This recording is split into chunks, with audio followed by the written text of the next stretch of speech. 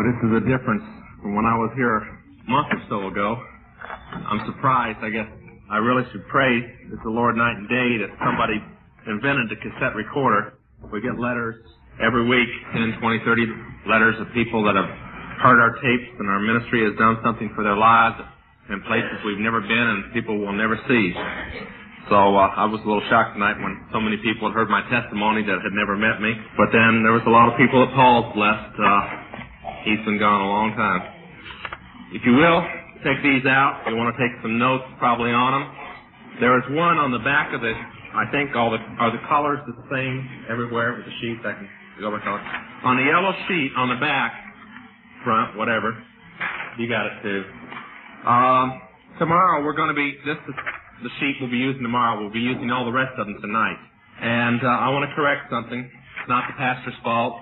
The people who prepared it originally, that's Ephesians 6:12, not 6:14. But this is what we'll be teaching on tomorrow night,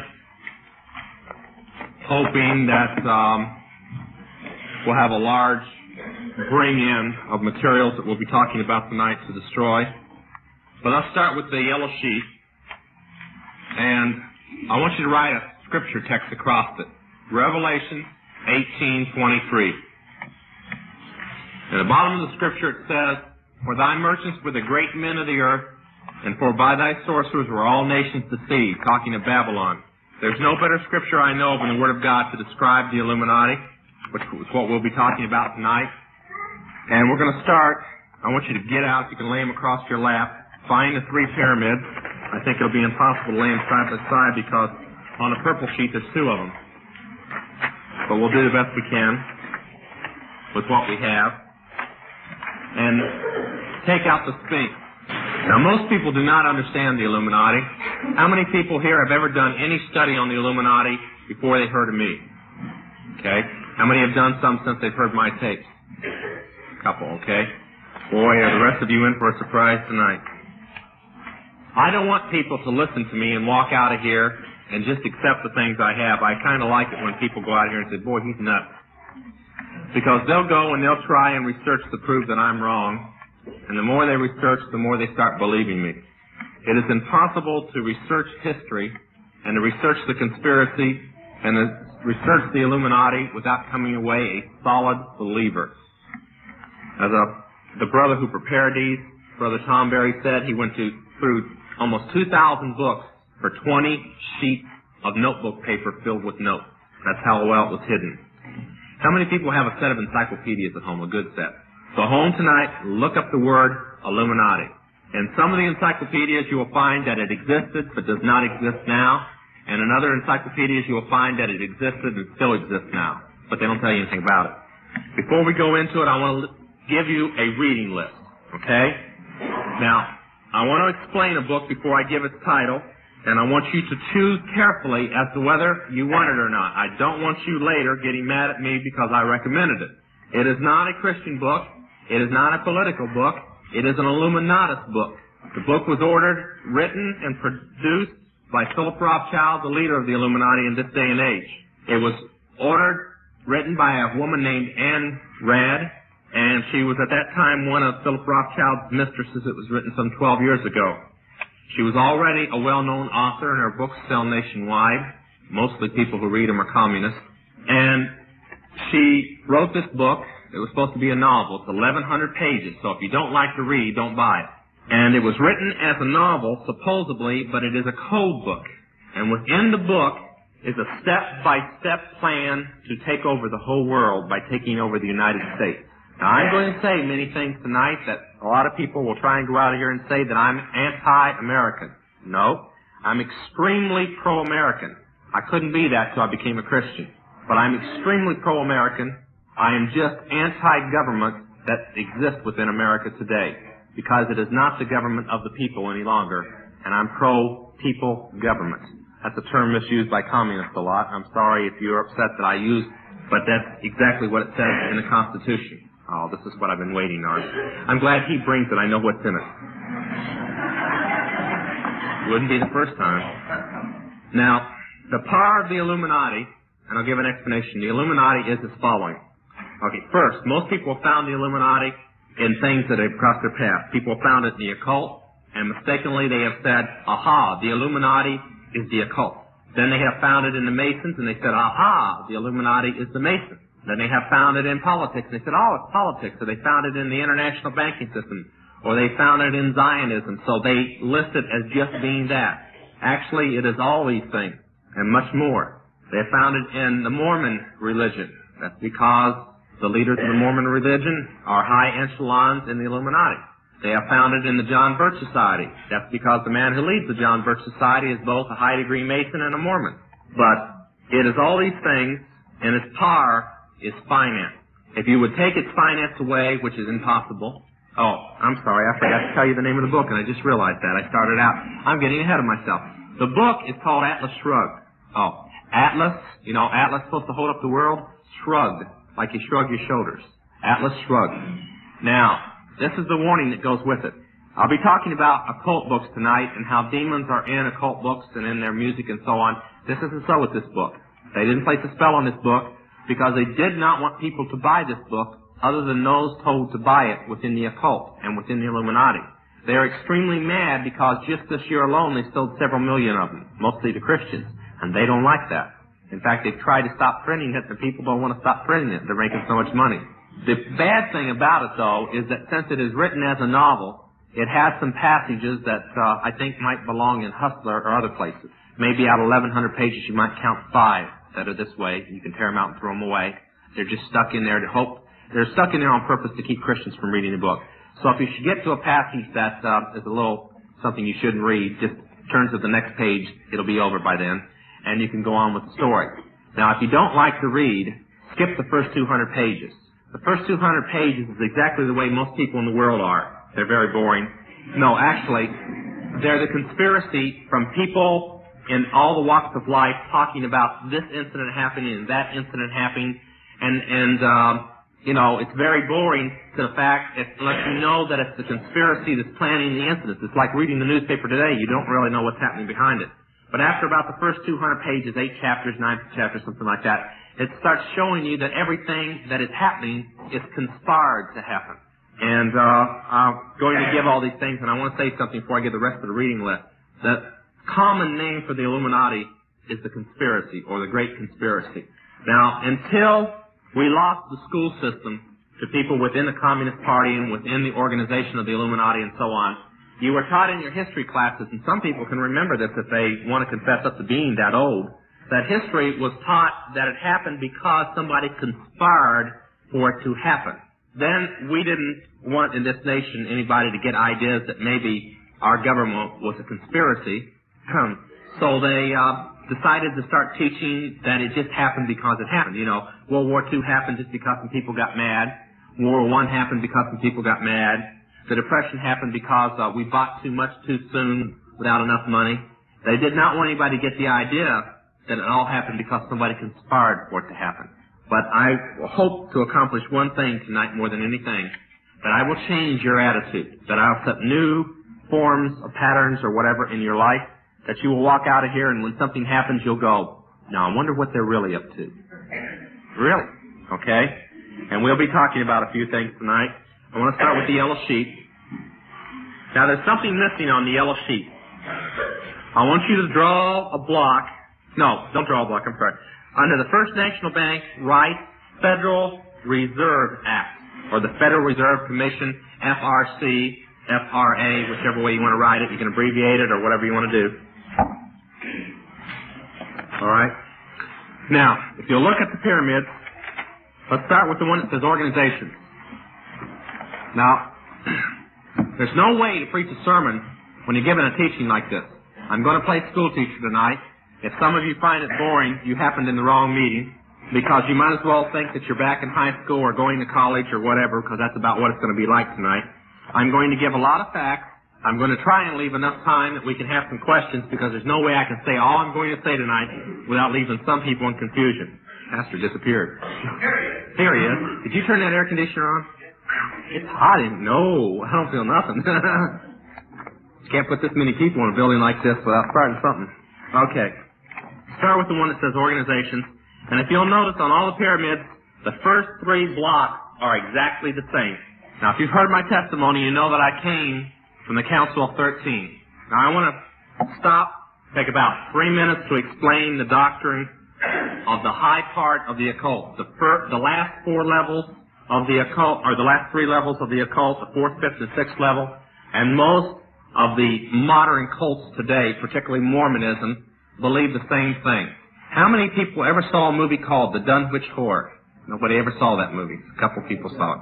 Okay? I think Sandra Dee was the star of it or something. Okay. That was probably one of the strongest movies truthful about witchcraft and their beliefs that ever existed. Now, there was the original occult Bible, witchcraft Bible, was called the Necromonicon. There's only 3 copies in existence today.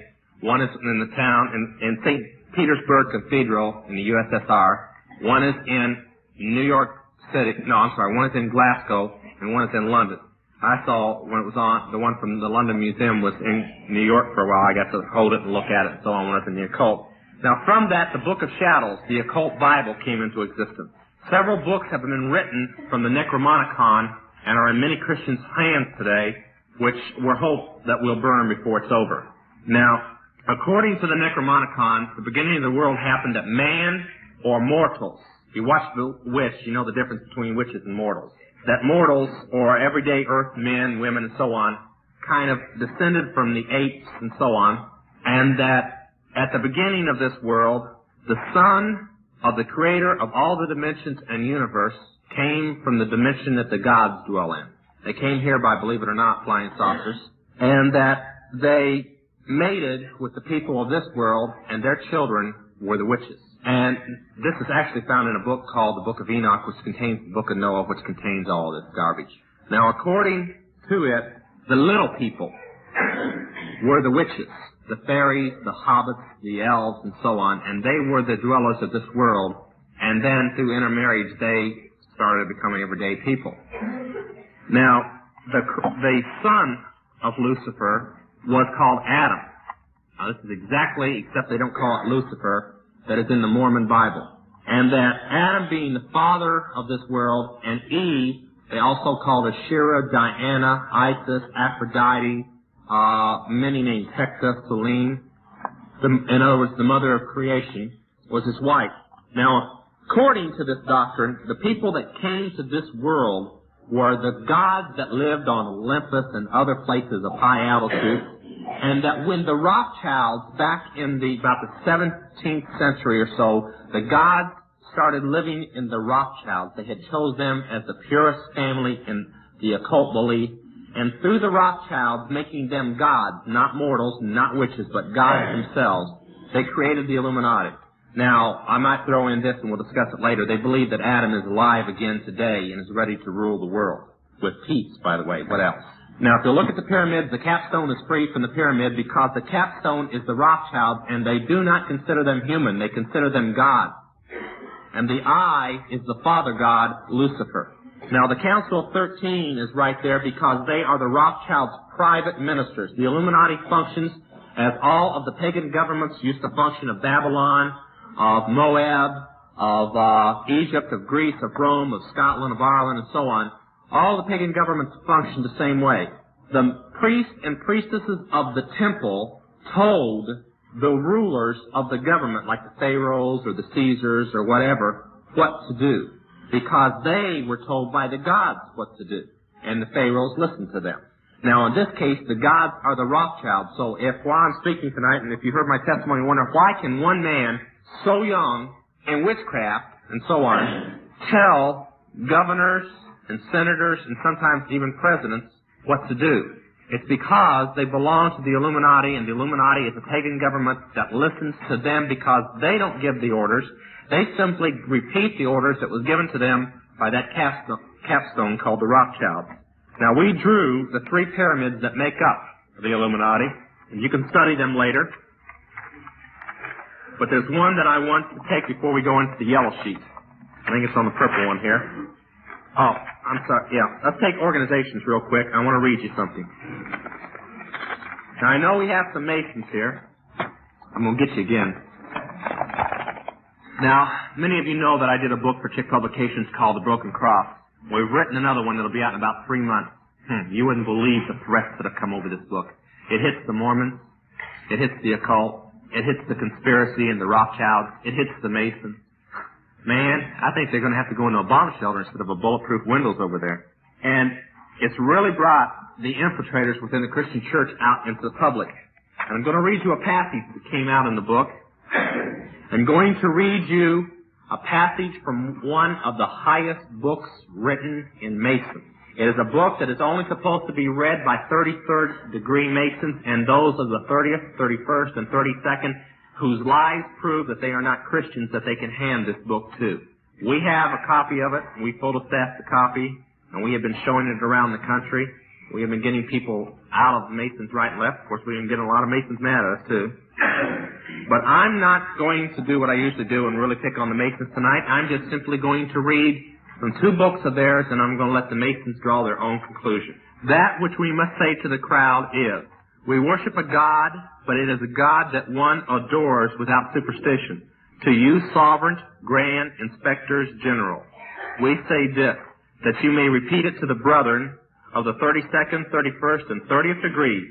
The Masonic religion should be, by all of us initiates of the high degree, maintained in the purity of the Luciferian doctrine.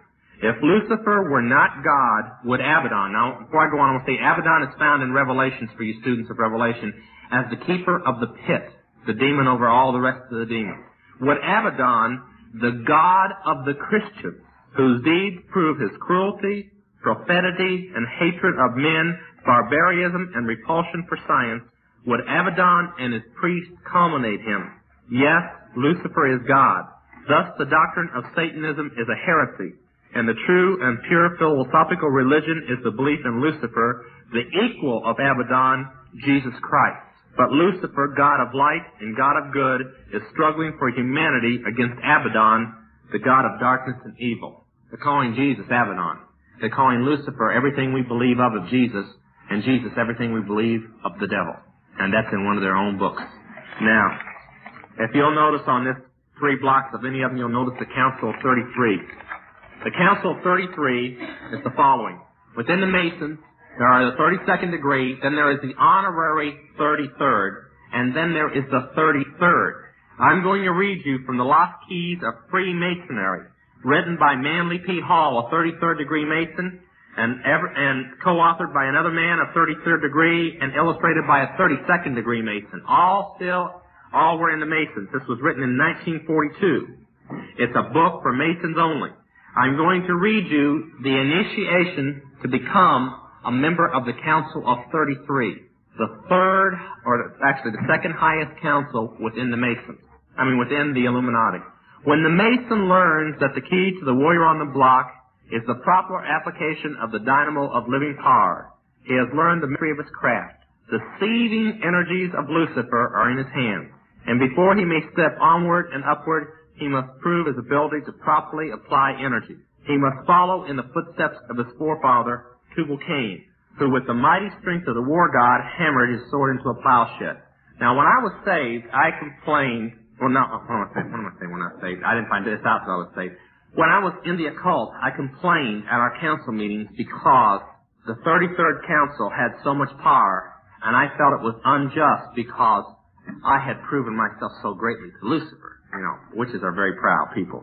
And I complained that they didn't do the same thing.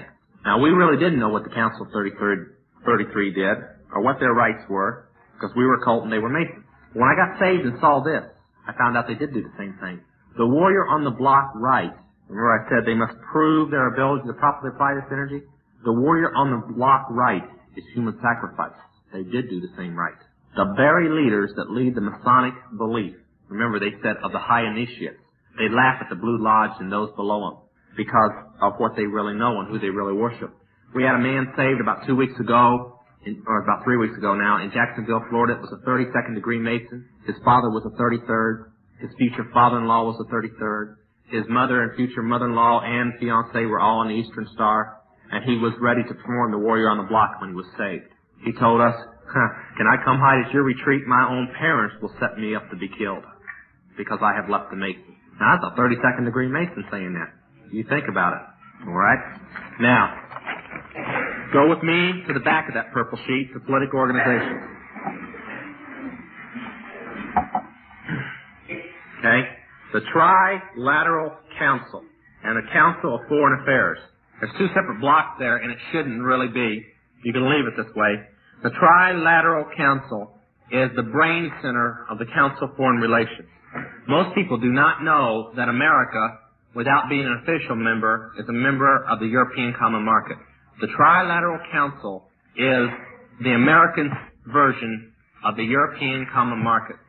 Every man in the Council of Foreign Relations and every man in the Trilateral Council believes that Lucifer is God Supreme, has declared it, has taken a vow of secrecy, and has dedicated his life to seeing that Adam gains the world. Our president is a member of the Trilateral Council, and that is a well-known fact for people who dig into politics. So don't anybody tell me how great a Christian he is. Now, let's go over to the all sheet, to the Sphinx, and we'll go on with something else. I'm going to give you the rest of that reading list. I haven't forgotten. Just bear with me. When you study Atlas Shrugged, this book was written, as I said, 12 years ago. You will find out that you are reading the front pages of the paper today. The oil shortage that doesn't exist, they state that they destroy their own oil wells, that they hide their own oil so nobody can have it. They state how they destroy the coal mines and shut the coal mines down to shut the electricity down. They state how they cripple the country and no food is grown.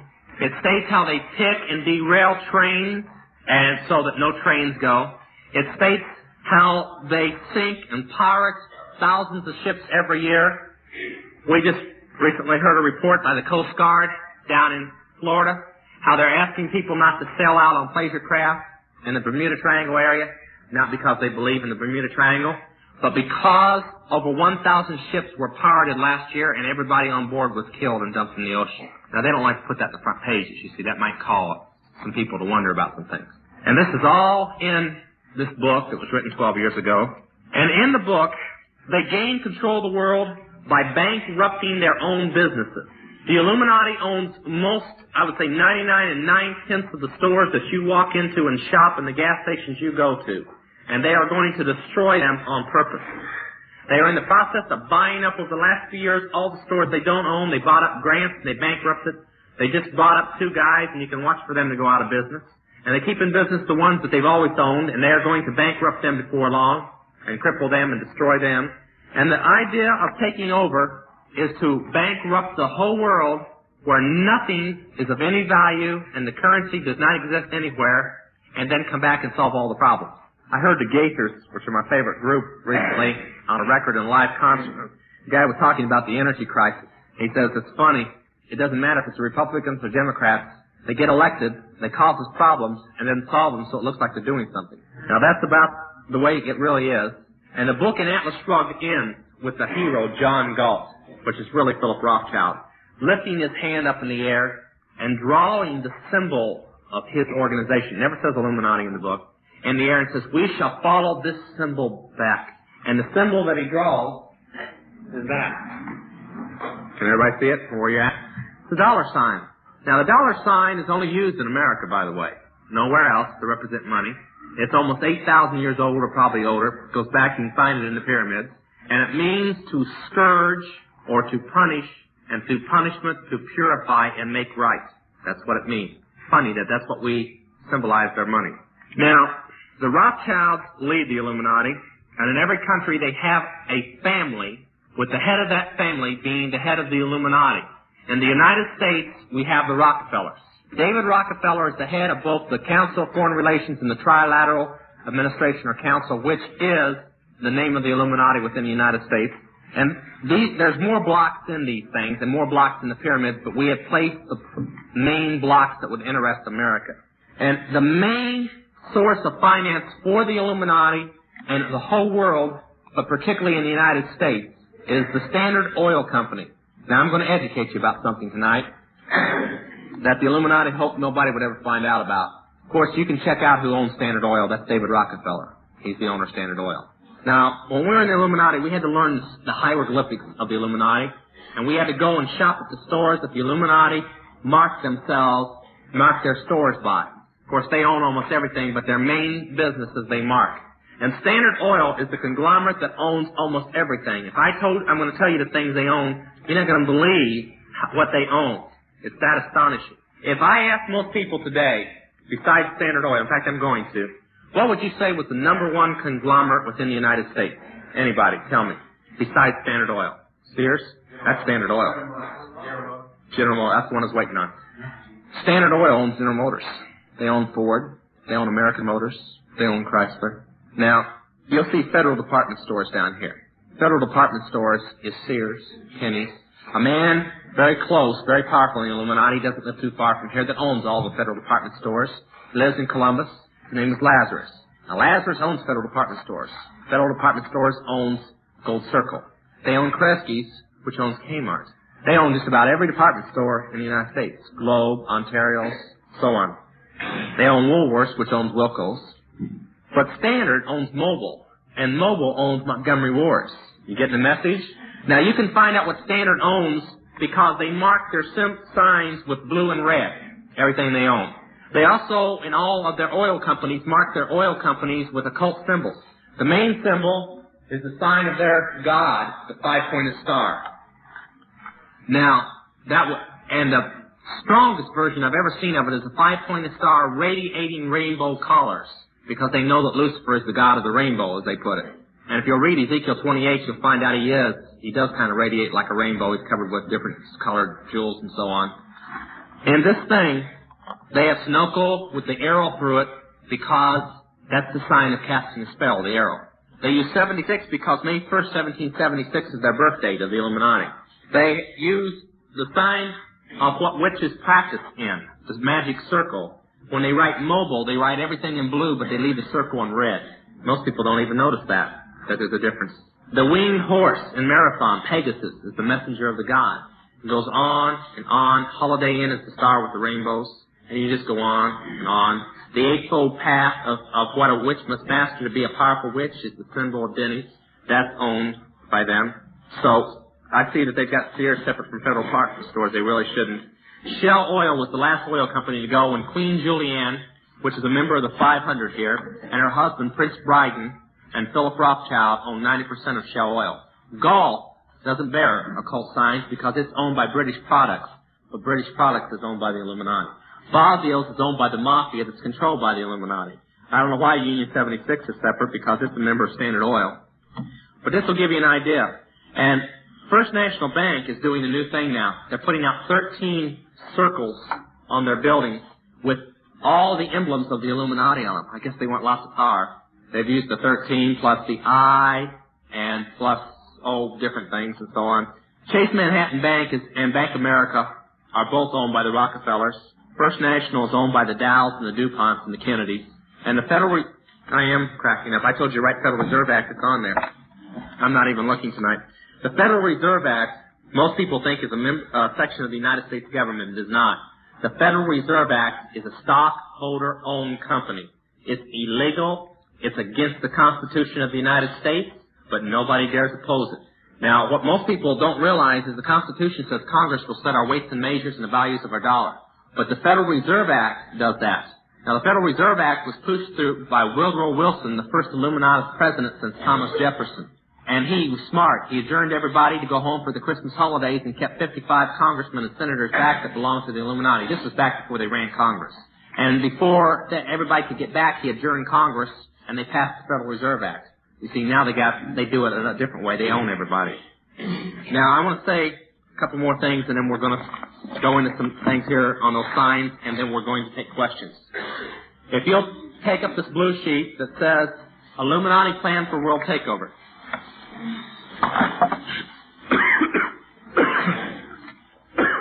All right.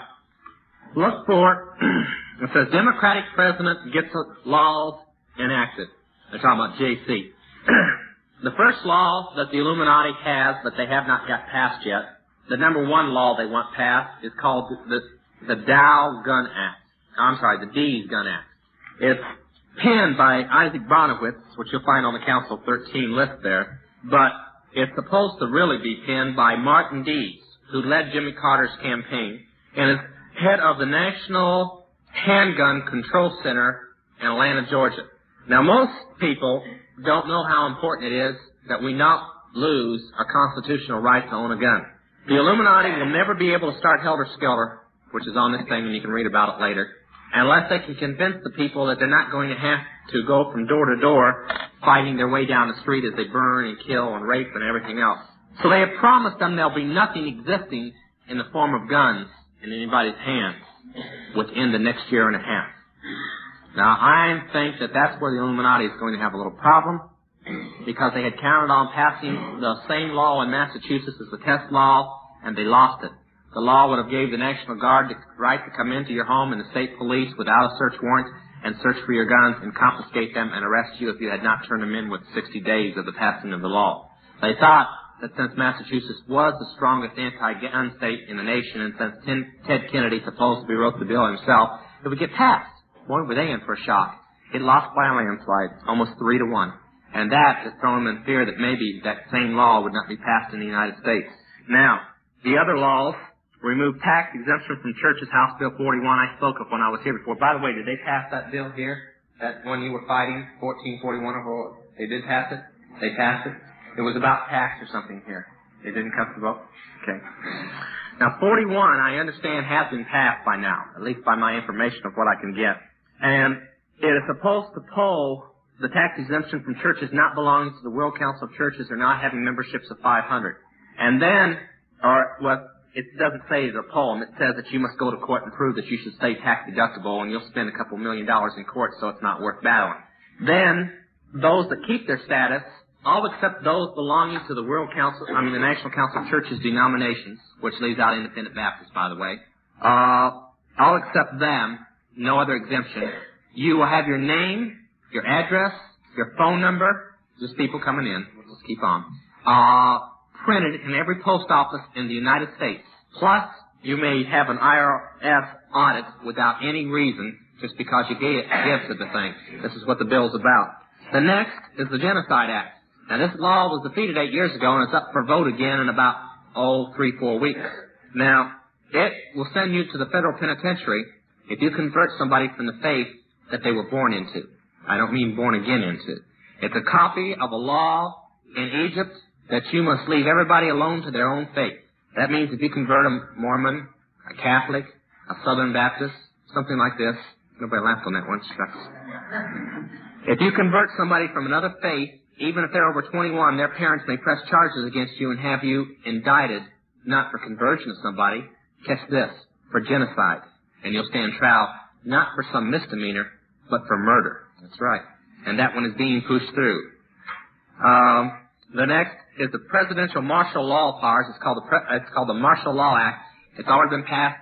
I think it was passed last November, signed, enacted in a law. Now, I want to say something. If you haven't heard about these, that's because you typically do something that the Illuminati counts upon. Now, people, I'm going to try and change your life with this. When Congress is arguing over something about a law that they're going to pass or something they're going to do or somebody they want to fire or get rid of, start digging and find out what they're really doing that you're not hearing on the television. The only time Congress or the government argues or does publicity about anything they're doing is when they don't want you to know what else they're doing. It's a smokescreen. When they fired, I can't even think of his name now, that guy that was on President Carter's committee and so on, when they fired him, they passed the Martial Law Act while you weren't looking. Right now, they passed House Bill 41 and they're trying to pass the Genocide Act without you knowing it while they argue over the Panama Canal. Now, we're never going to give the Panama Canal up, even if the law is passed, because we're supposed to get up in the year 200, and all the people in politics believe that we'll have a world government by the year 1980. So they don't plan on giving it. In fact, they don't even believe the Panama Canal is going to exist anymore, that it's going to be blown off the face of a map in a world war about the year 1980. So they don't care what they do. They're arguing over it. They could pass it right now if they wanted to. They're arguing over it and feuding and fussing and getting as much publicity as possible so you won't know about the other laws that they're trying to pass. So when you hear something big explode, like the upcoming trials on the congressman and so on over the Korean thing, that's probably about the time that they'll probably pass the Anti-Hoarding Act and finish up the Genocide Act. The Anti-Hoarding Act forbids you to own more than 1 month's food or 1 month's fuel supplies on the penalty of 1 year and $5,000 fine 1 year in federal penitentiary. Now, I want you to go home and ask yourself why our government, we're not starving yet, we will be before long, but we're not yet, why they want to pass a law forbidding you to have more than 1 month's food supply in your home.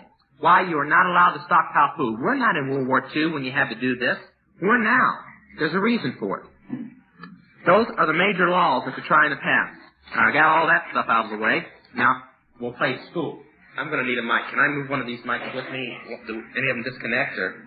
Not really. Okay, then I'll stand over here and point. Excuse me for pointing.